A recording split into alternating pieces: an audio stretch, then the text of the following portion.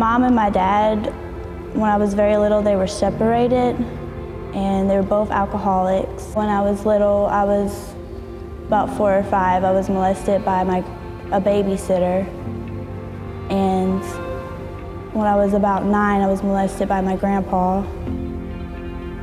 And then when I was 14, I was staying with my mom, and she had got on pills real bad. That's when I started my mess, is when I was 15. Meth, marijuana, crack. I wasn't in school whenever my mom got bad on pills. She kind of left us, and I took care of my little brother and my sister, and then we ended up separated somehow. And that's when I hunted down my mom on Facebook, and she was staying in some hotel with some guy, and she was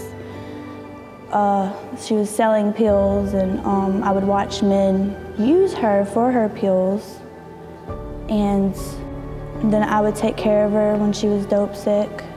My brother ended up at a neighbor's house. My sister was with some friend, but my brother ended up foster care.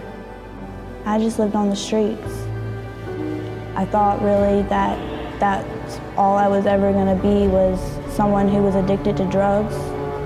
One day I was sick of myself, and I ran and I went into the middle of the woods, and I dropped to my knees and I started praying to a God that I didn't even know, and basically asking him just to save me and help me and save me from myself. And a few days later, my sister called. She told me about this place, and when they had came pick me up, instead of me fighting back, she said it was like I was floating in God's hands, because usually I would have fought back.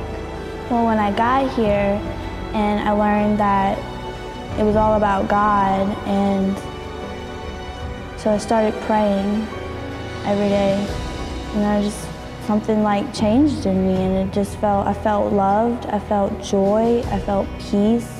I'm very thankful for God to have pulled me out of the darkness I was in, and to be able to grow a relationship with him.